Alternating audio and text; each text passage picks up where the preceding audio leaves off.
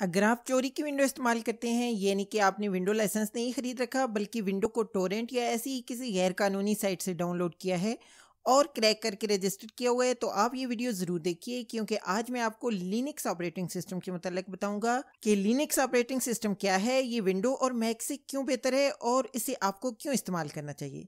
तो चलिए वीडियो को शुरू करते हैं।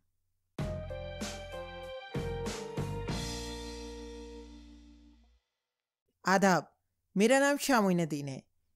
विंडो ऑपरेटिंग सिस्टम की इस वक्त कीमत करीब करीब 15,000 रुपये पाकिस्तानी है, लेकिन पूरी दुनिया में बिलअमूम और बरे सगीर में बिलखसूस आम अफराद से लेकर बड़ी बड़ी कंपनियों तक में विंडो का क्रैक वर्जन इस्तेमाल हो रहा है, जो कि शरन, इखलाकन और कानूनन किसी तौर एक दुरुस्त अमल नहीं। यहाँ कुछ लोग सवाल उठाते हैं कि हम मजबूर हैं, विंडो इंतहाई महंगी है और हम उसे ख़रीद कर इस्तेमाल नहीं कर सकते। तो जनाब, अगर आप विंडो नहीं खरीद सकते तो लिनक्स, जो कि एक मुफ्त ऑपरेटिंग सिस्टम है, वो आप ही के लिए है।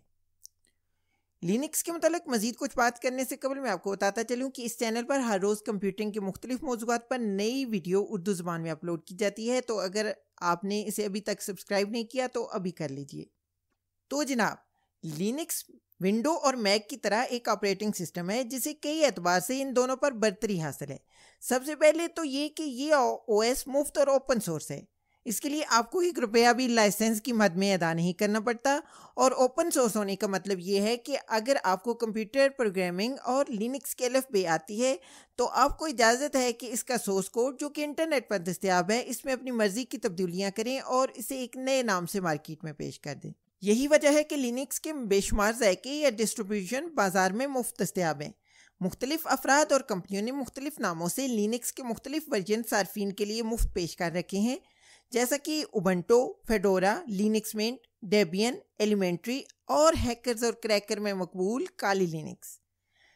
लिनक्स डिस्ट्रीब्यूशन को लिनक्स डिस्ट्रो भी कहा जाता है।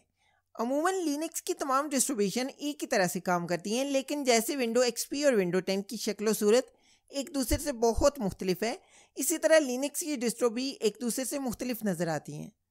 शक्ल सूरत मुख्तलिफ होने के अलावा लिनक्स की मुख्तलिफ डिस्ट्रीब्यूशन ऑपरेटिंग सिस्टम की बुनियादी प्रोग्राम, जैसा कि डेस्कटॉप इन्वायरमेंट, फाइल मैनेजर और टेक्स्ट एडिटर वगैरह भी मुख्तलिफ इस्तेमाल करती हैं।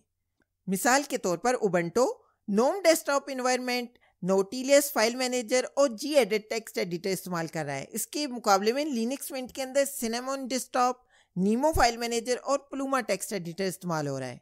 लिनक्स के मतलब मज़ीद बात करने से कबल मैं आपको एक नज़र दिखाना चाहता हूँ कि लिनक्स एक्चुअल में नज़र कैसा आता है।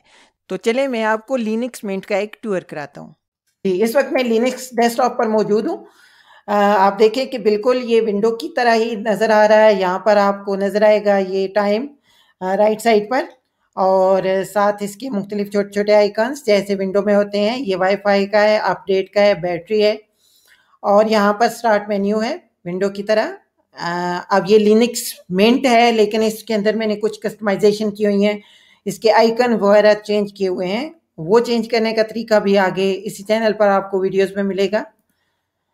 यहाँ पर अगर मैं ये होम फोल्डर खोलूँ तो ये आप देखें, home, desktop, documents, music, pictures, drop box, ये मुख्तलिफ फोल्डर विंडो की तरह ये आपको नज़र आएंगे। कंप्यूटर है ये, और इसके अंदर ये मेरी एक्सटर्नल हार्ड ड्राइव नज़र आ रही है आपको। ये डीवीडी रोम नज़र आ रहा है। बिल्कुल ये विंडो की तरह से काम करता है। इसके अंदर ये देखिए प्रोग्राम, इन प्रोग्राम्स के बारे में, इस लिनक्स मिंट के मतलब बहुत कुछ आपको आने वाली वीडियोस में पता चलता रहेगा, लेकिन फ़िलहाल एक नज़र मैं आपको दिखाना चाह रहा था। ये इसका कंट्रोल पैनल सिस्टम सेटिंग के नाम से, यहाँ पर आप इसकी सारी की सारी सेटिंग्स जो हैं वो कर सकते हैं।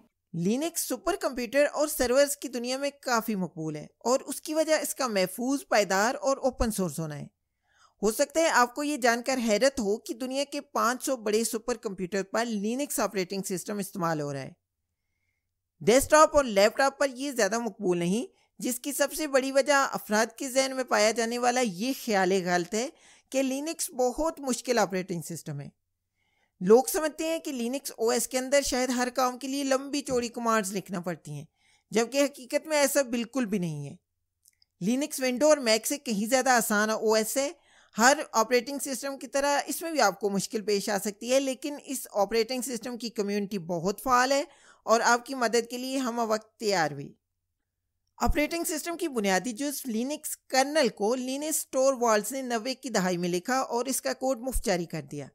वक्त के साथ साथ लिनक्स ओएस में बेशुमार तब्दीलियाँ आईं। ओपन सोर्स होने की वजह से दुनिया भर से रज़ाकाराना तौर पर प्रोग्रामर्स ने इस ऑपरेटिंग सिस्टम की डेवलपमेंट में हिस्सा लिया और इसको एक शानदार ओएस की शक्ल दी। लिनक्स आज़ादी का नाम है, चॉइस का नाम है।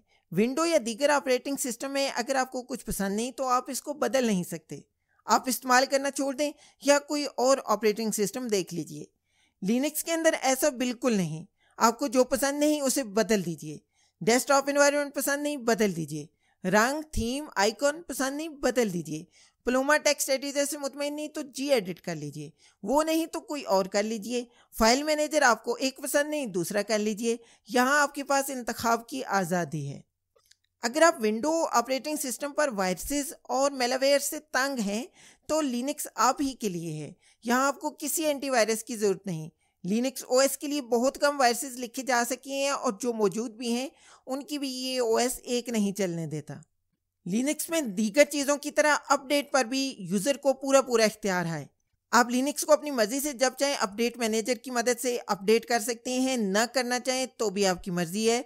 और हाँ, विंडो की तरह हर अपडेट के बाद आपका कंप्यूटर ज़बरदस्ती रीस्टार्ट नहीं होता। लिनक्स पर नए सॉफ्टवेयर इंस्टॉल करना भी बहुत आसान है। हर लिनक्स डिस्ट्रो में आपको सॉफ्टवेयर सेंटर मिल जाता है जहाँ से आप नए सॉफ्टवेयर आसानी से कर सकते हैं। इसके अलावा अगर आपको कमांड लाइन की शुद्ध-बुद्ध है तो कमांड लाइन की मदद से इजीली सॉफ्टवेयर इंस्टॉल किए जा सकते हैं और इंटरनेट पर भी लिनक्स के बेशुमार सॉफ्टवेयर दस्तयाब हैं। लिनक्स पर आपकी प्राइवेसी बिल्कुल महफूज रहती है। ये विंडो की तरह आपकी हर एक्टिविटी की खबर माइक्रोसॉफ्ट के सर्वर्स तक नहीं पहुंचाता।